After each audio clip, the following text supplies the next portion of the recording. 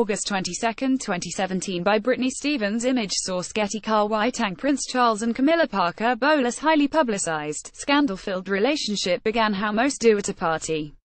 In 1971, Charles and Camilla, then Camilla Shand, were introduced at a mutual friends event by none other than Charlotte's college girlfriend, Lucia Santa Cruz. Lucia, the daughter of the former Chilean ambassador to London, was said to have carried on a brief but passionate romance with Charles while he was studying at Cambridge University years earlier, and insisted that she had just the girl for the prince before hooking him up with Camilla. While chatting at the party, they soon discovered a shared love of polo and being outdoors, and Camilla reportedly made a joke about her great-grandmother Alice Keppel having had an affair with King Edward VIII, telling Charles, "My great-grandmother was the mistress of your great-great-grandfather. I feel we have something in common." The two began dating almost immediately, meeting at polo matches at Windsor Great Park, where Charles often played, but the two split right before the prince left for the Royal Navy. When he got back 8 months later, Camilla was engaged to Army officer Andrew Parker Bowles. Image source Getty. Halton Deutsch. Camilla and Andrew tied the knot in 1973, and though the two stayed close, Charles began a relationship with 18-year-old Diana Spencer in 1980 after dating her sister first, of course.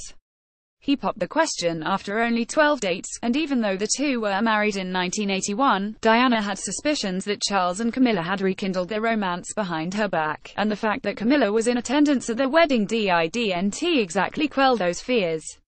And to celebrate the nuptials, Charles decided to buy gifts for a dozen of his close friends, including Camilla. He bought her a gold bracelet personalized with a blue enamel disc engraved with the initials GF.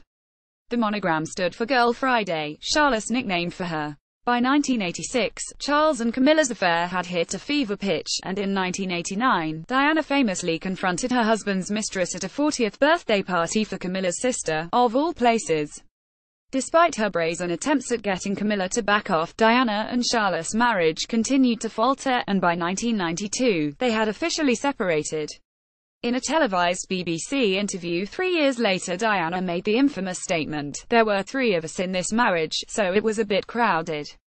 Shortly after, Queen Elizabeth II ordered Charles and Diana's divorce, and what was done was done.